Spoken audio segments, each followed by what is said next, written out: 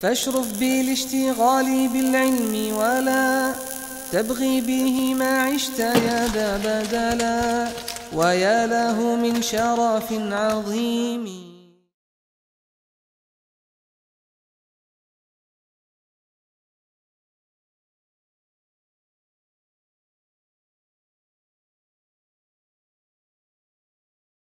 الحمد لله رب العالمين له الحمد الحسن والثناء الجميل وأشهد أن لا إله إلا الله وحده لا شريك له يقول الحق وهو يهدي السبيل وأشهد أن سيدنا ونبينا محمد صلى الله عليه وعلى آله وأصحابه والتابعين لهم بإحسان إلى يوم الدين. أما بعد.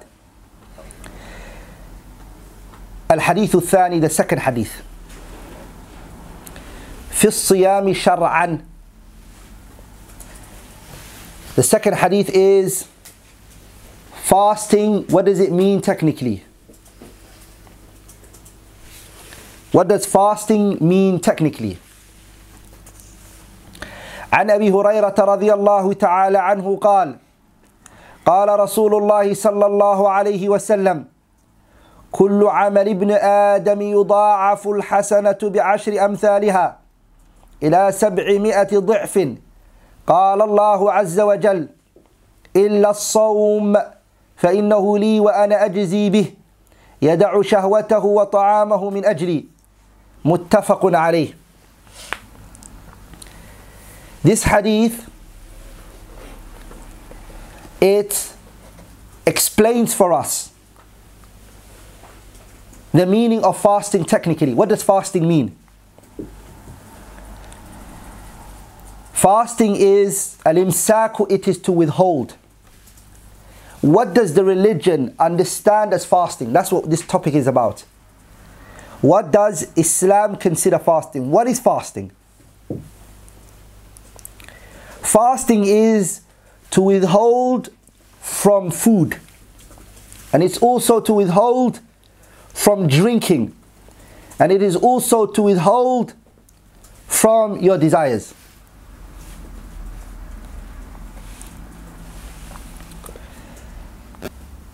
Why? تعبدا لله تعالى, in worshipping Allah. That's why you do it. You are worshipping Allah in doing this. واستجابة لأمره, and you're following and submitting and adhering to His command. ومسارعة لرضاه, and you are hastening to pleasing Him subhanahu wa ta'ala. Because in the hadith, what did it say?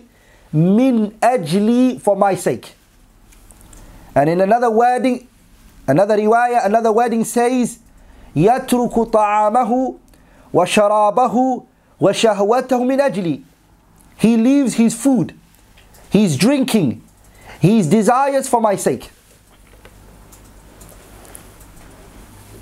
The meaning of shahwa is, or the hadith, when it said shahwa, the word shahwa means al-jima'. It means sexual intimacy, sexual relationship. And it could also mean وَيَحْتَمِلُ الْمُرَادُ جَمِيعَ الشَّهَوَاتِ. It could also mean all forms of desires. And there's a riwayah, a wording, which is in the book Sahih Ibn Khuzaymah. Ibn Khuzaymah narrated this, in which the Prophet ﷺ has said that Allah said, يَدَعُ الطَّعَامَ, He leaves off food, min ajli, for my sake. وَيَدَعُ الشَّرَابَ, and He leaves off drinking, min ajli, for my sake. وَيَدَعُ لَذَّتَهُ, and He leaves off His enjoying something, Him enjoying something, min ajli, for my sake. وَيَدَعُ زَوْجَتَهُ, and He leaves off His wife, min ajli, for my sake. So the hadith separated between what? Leaving off what you enjoy and leaving off your wife. And as a side point, some of the scholars, they took from this hadith that one playing with their private part. One playing with his private part, that which then leads to release.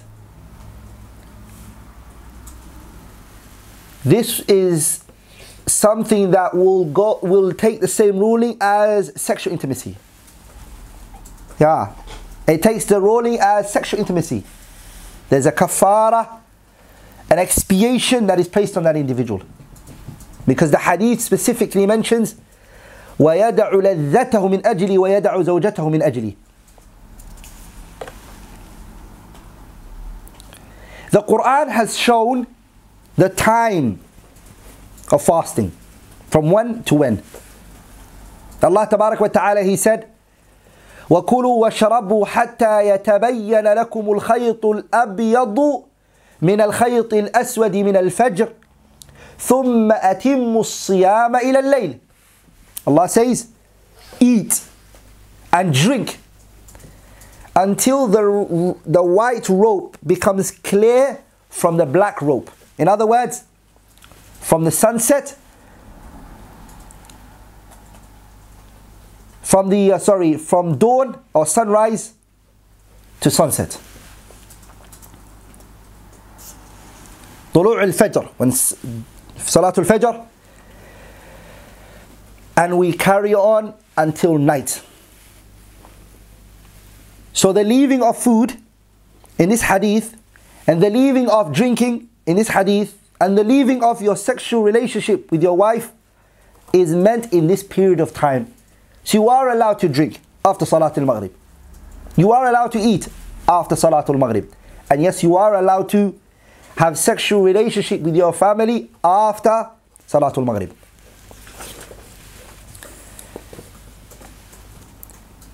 Eating and drinking means, what does it mean in this hadith to eat and drink? It means إيصال الطعام, to make the food reach, or the drinking to reach, إلى الجوف, to your stomach, either through your mouth or your nose. And it does not matter what type of food it is, and it doesn't matter what type of drinking or whatever you're drinking. It doesn't matter.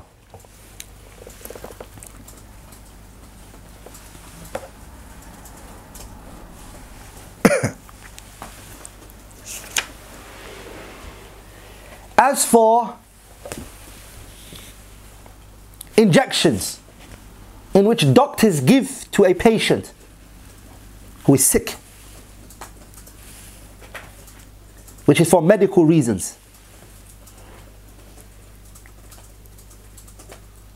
or a person takes a pill and it is put from behind, takes a pill and it is put from behind, the scholars, they differ on this. فَهُوَ مَوْضِعُ خِلَافٍ بَيْنَ أَهْلِ الْعِلْمِ. The scholars, they differ on this. Some of the scholars, they see that it is what? That it breaks your fasting. And there are those who say, no, this matter needs detailed explanation. وَمِنْهُمْ مَنْ يُفَصِّلْ.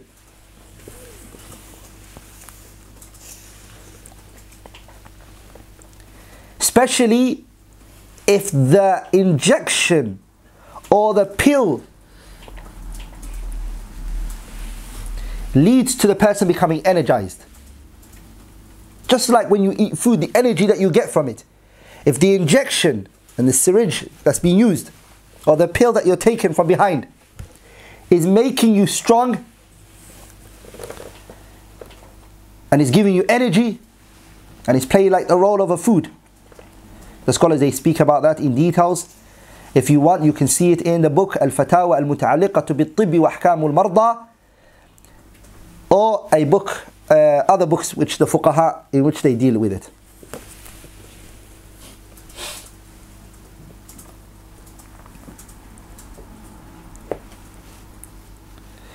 But what is better for the patient and the sick person is that if he could delay it. فَإِنْ أَخَّرَهَا الصَّائِمُ, the one who is fasting, if he can delay it and push it back to the night time, is more safer for him, without a doubt. because he leaves off this argument and this disputation that the scholars are differing on. Because the hadith of the Prophet says, دَعْ مَا يَرِيبُكَ إِلَى مَا لَا يَرِيبُكَ. Stay away from that which there is doubt in it and go to that which there is clarity and there is no doubt in it. And of course the hadith of the Prophet sallallahu alaihi wasallam, فَمَنِ اتَّقَى الشُّبُهَاتِ فَقَدْ اسْتَبْرَأَ لِدِينِهِ وَعِرْضِهِ. Anyone who stays away from the doubtful things, for verily he has what? He has freed and he's protected his religion and his honor. But if the person is in need of it, and he is sick, then the reality is that he shouldn't even be fasting at all.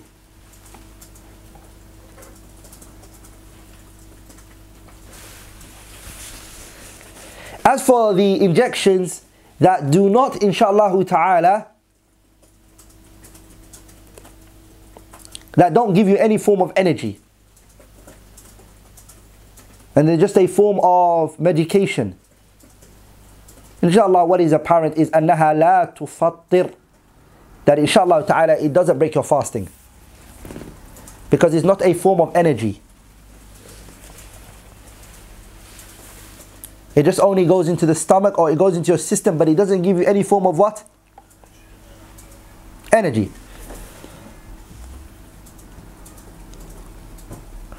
And there is no harm for the person to use the inhaler whilst he is fasting. There is no problem for him to use it. From the strongest opinions of the scholars and the people of knowledge. The reason is because this inhaler, right, in which the person is taking, it's smoke. And the smoke won't reach the stomach at all. It will fade out before it goes to the stomach.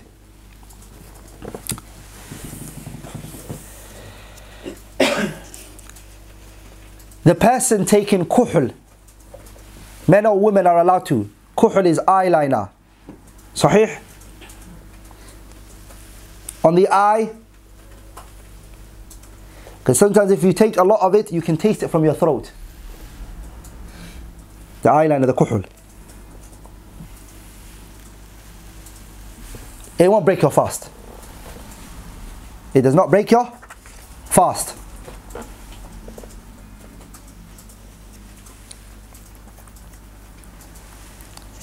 Anything a person tries to put up their nose breaks your fast. Because of the hadith of Laqit ibn Sabirah.